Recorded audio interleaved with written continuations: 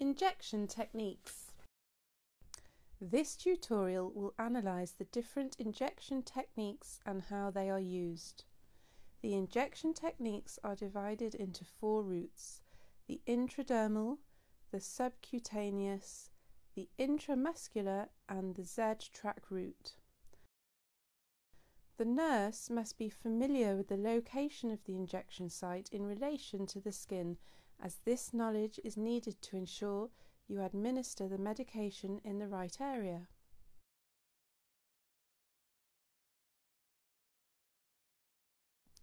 The intradermal route is where medication is injected just below the top layer of the skin, the epidermis. As the injection site is not near any major muscles or blood vessels, the action of the medication is limited to the area of the injection site and is therefore primarily used for anaesthetics or allergy testing.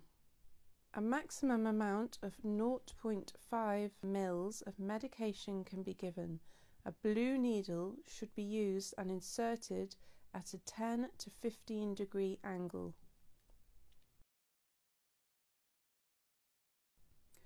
The subcutaneous route is usually used when slow absorption medications are needed, for example, anticoagulants and insulin. It is only suitable for the administration of 1 to 2 mL of medication and should be administered just below the subcutaneous layer.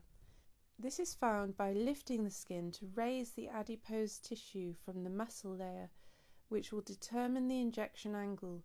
The nurse has to calculate whether using a 45 degree angle or a 90 degree angle to reach the subcutaneous site. The intramuscular route is used when a rapid systematic action is required. The nurse must consider whether a blue or a green needle should be used to access the muscle of this patient without hitting the periostal layer of the bone. The intramuscular injection can be injected on 5 sites: on the deltoid muscle, the gluteal muscle, the ventrogluteal site, the vastus littoralis muscle and the rectus femoris muscle.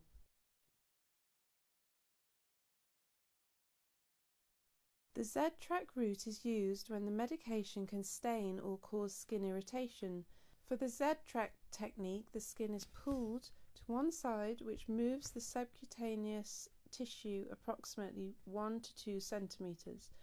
The needle is inserted at a 90 degree angle, and after aspiration the medication is inserted into the muscle, whereupon the nurse waits 10 seconds. This allows the medication to disperse within the muscle. After the time lapse, the skin is released as the needle is withdrawn. This ensures that the skin closes over the injection site, preventing leakage onto the skin.